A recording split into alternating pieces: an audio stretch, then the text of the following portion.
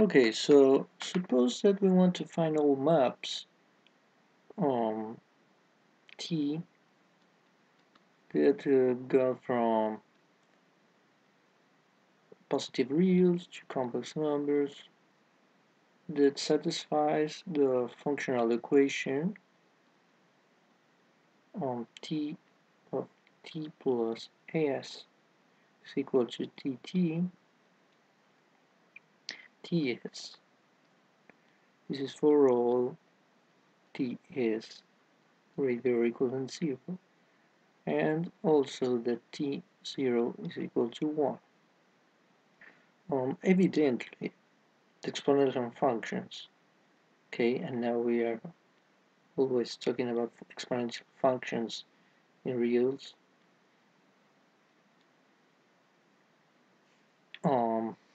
satisfy the functional equation for any a in complex numbers.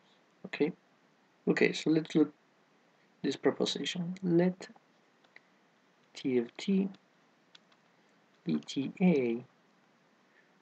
This is for some a complex number, and all T greater or equal than 0, then the function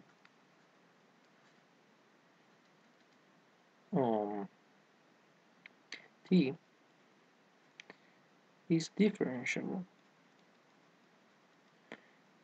and satisfies the differential equation,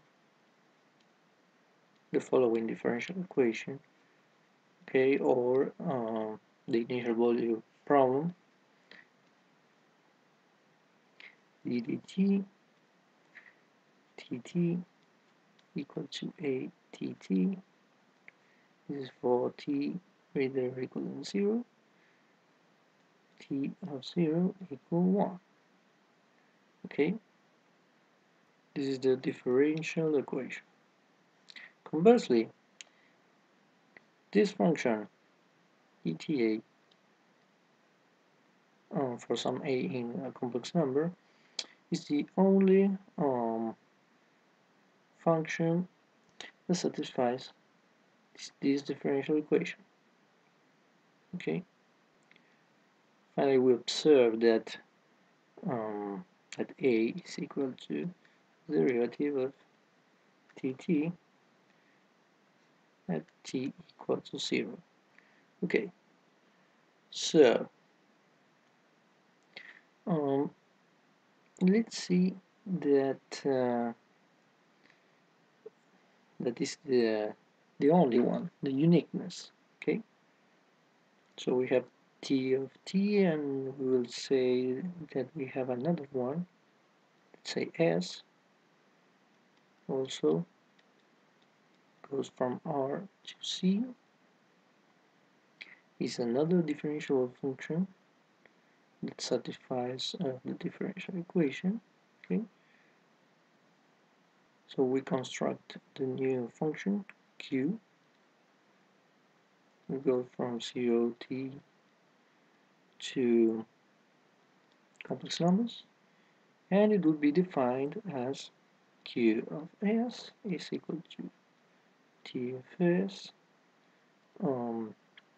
multiplied by s t minus s. This is for s between 0 and t. So, okay, so as we know, ddt of tt will be a tt because of the differential equation. The same will happen with st. T of 0 is 1 and s of 0 is 1.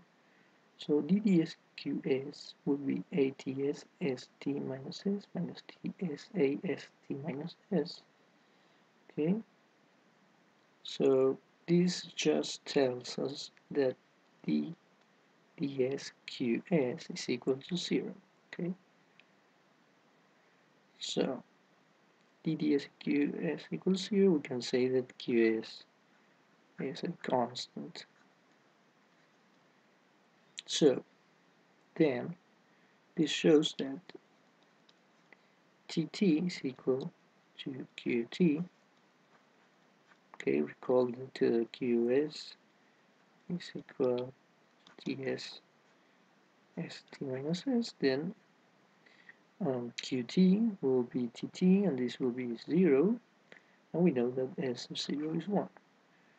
So, and then as Qt is a constant, then this will be equal to Q of 0, and this will be equal to S of t, because Q of 0 will be T of 0, which is 1, and S of t minus 0 is S of t. Then we have what we wanted to see, the uniqueness. T of t is equal to S of t. Okay, so now another proposition. Once again, let t goes from R plus to complex numbers be a continuous function.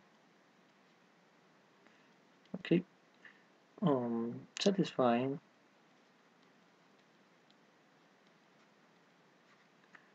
the functional equation. Functional equation is this, satisfies this. Then t is differentiable, and there exists a unique a complex number such that the differential equation, the one that we just saw, holds. Okay, so let's prove this. So we just have a t that satisfies the functional equation, and now we want to see that that t that satisfies the functional equation is differentiable, and it is a unique a that solves the differential equation. So let's see the demonstration. Okay, so t is continuous. So we define function b if t as the integral 0 t ts ds, okay, t greater than 0. Okay, as t is continuous, then b of t is differentiable with this is differentiable with let's put b dot as the derivative in time. Bt is equal to tt. Okay, so this implies that the limit of 1 over t bt when t goes to 0 is equal to b dot in 0, which is equal to t0 equals to 1. Okay, so recall this can be also viewed as bt minus b0 t minus 0. If we have b of 0, we will have 0 here, which will give us all 0, and we'll have t. Okay, then that will give us this, and then because of this equality we have t0, and we know because it satisfies the functional equation that t0 is 1. Okay, so now we know that the derivative is not 0, it's 1. Then we know that for example, for t0, b of t0 is different from 0. And so we can say that it's invertible for small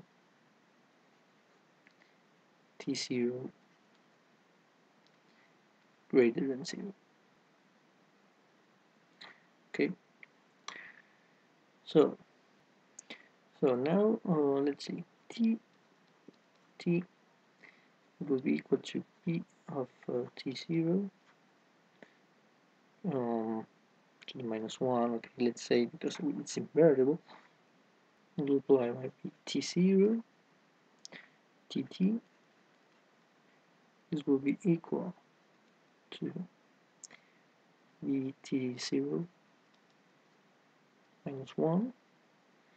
And now let's use the definition of b and say that this is the integral between 0 t0 of t plus s ds, and here we are also using the functional equation property, okay, that this is tt multiplied by ts, and this will be equal to b t0 minus 1.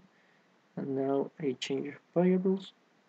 We'll say that this is t, this is t plus t0, this is ts ds.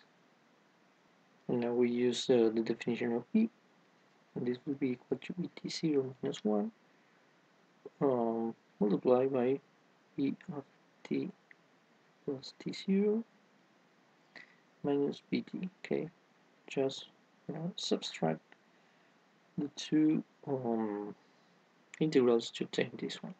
Okay, so this is telling us once again, for t continued function, it's telling us that t is differentiable. Okay, and we have the derivative ddt of tt is equal to the limit when h goes to 0 of t plus h minus dt over h. This will be equal to the limit of h goes to 0 of th minus t0 over h multiplied by tt. Okay, we've just used the functional equation property, and this will be equal to, okay, we have here t dot in 0 multiplied by tt. Okay, this is for all t greater than 0. So recall, we wanted to know that t is differentiable and there exists a unique a such that the differential equation holds. So